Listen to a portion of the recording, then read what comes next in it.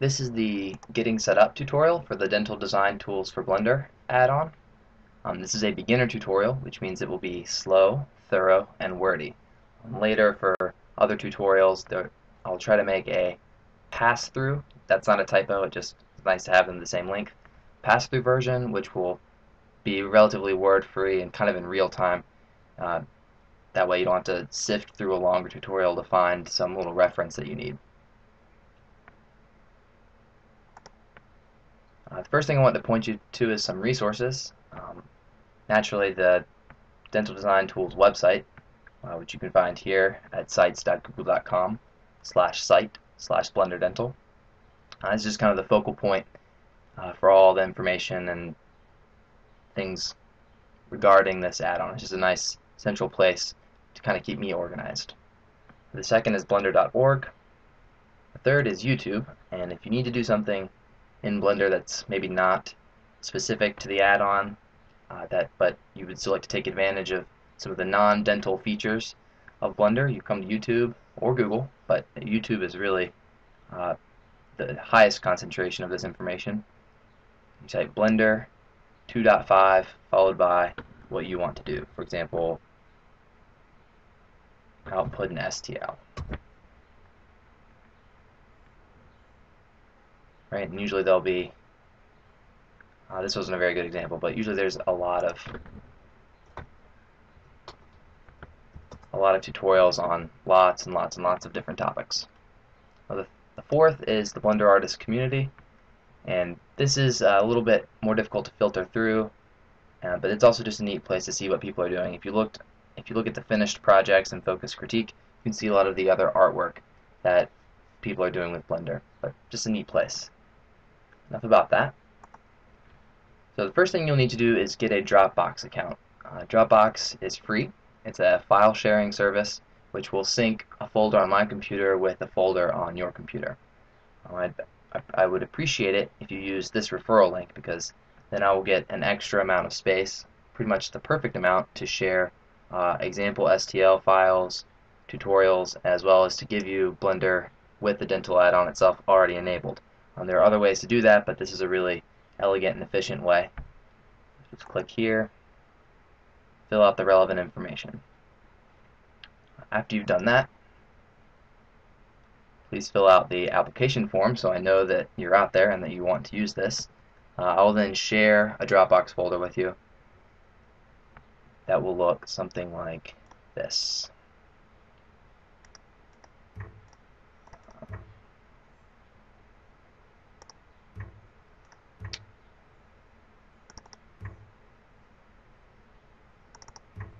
Okay, so it will have maybe your name or whatever the leader and your email address is at whatever your email provider is. And that's just the way that I keep track of people out there.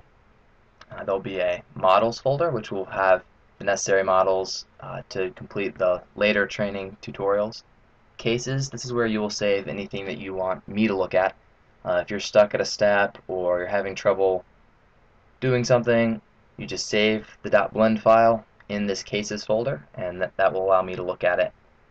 We'll have the add-on folder, which will contain two things, which we'll get to later. Some documentation, and then if you're a Windows user, you'll have a folder actually containing the Blender application itself.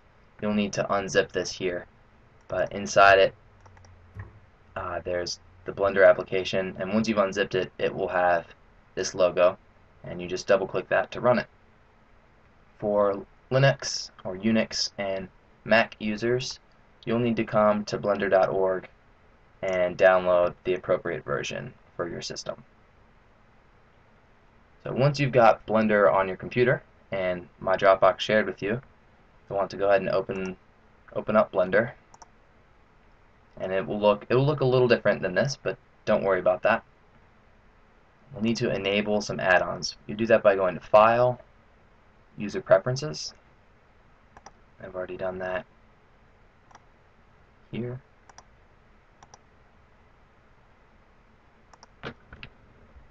Navigate to the Add-ons tab. You need to enable the Mesh Relax, the Loop Tools, and the dental design tools. If you got Blender from blender.org and not from me in your Dropbox, you'll need to go to Install Add-on, navigate to the add-on folder in your Dropbox, click this and do not rename it, and click Install Add-on. Once we've done that, we want to save as default. You only want to do this if you're using Blender exclusively for this purpose. If you use Blender for other things, you don't have to do that. But just know that the 3 add-ons that I just enabled always have to be enabled in order for this to function correctly. And the final step is you'll need to open the starting file .blend. And what that does is this file has the tooth library in it, as well as its the layout is set up in a way. You notice the animation pane has disappeared from the standard version. If you do this and you want to use Blender for other things later, you can always go to Load Factory Settings, and it will come back to default. And I've got mine so that it does this. So that's it. Once you have all those done, you're ready to get going, and you can proceed on to the other tutorials.